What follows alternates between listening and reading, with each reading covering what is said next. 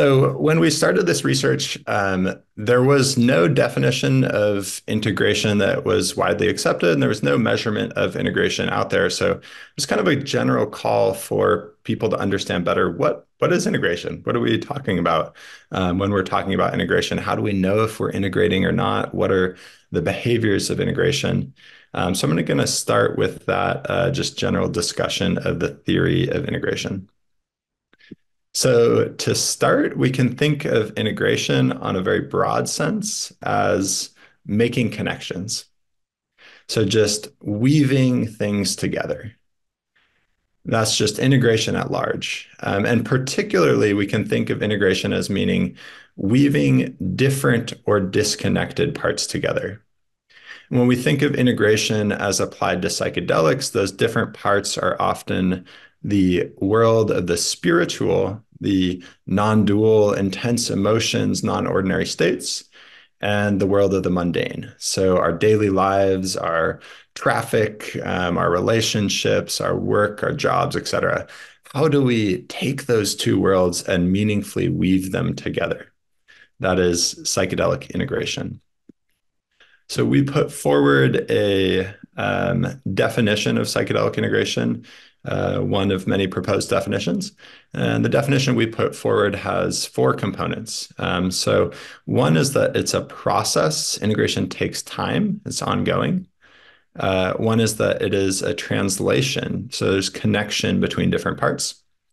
Another aspect is that it entails positive changes, so that weaving these parts together makes us a more whole person. That's inherently helpful. And the last component is that it is embodied. It is carried out in daily life. So taken all together, our definition is the process by which a psychedelic experience translates into positive changes in daily life. All right. So we can think of integration kind of like a seed. And we can draw this analogy between a seed growing into a tree and an individual integrating their experience and growing as a person. So you can think about the psychedelic experience as the seed of some potential.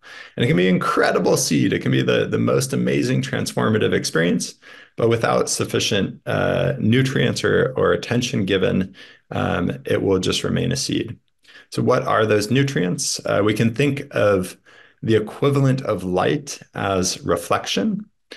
So the light of our awareness given to that experience, without any awareness given, it's sort of like not having any sunlight on a seed. If you never pay attention to that experience again, eventually it fades out. We can think of watering the seed as akin to making connections. So we have a transformative psychedelic experience. How do we then use those emotions, those learnings, those teachings, and actually connect that into our life to live life differently, improve our internal and external state? And when we think of weaving those elements together, the natural outcome, just as with a seed, there's growth, with a person, there will be growth. We can think of that as the internal state of feeling settled, harmonized, and improved.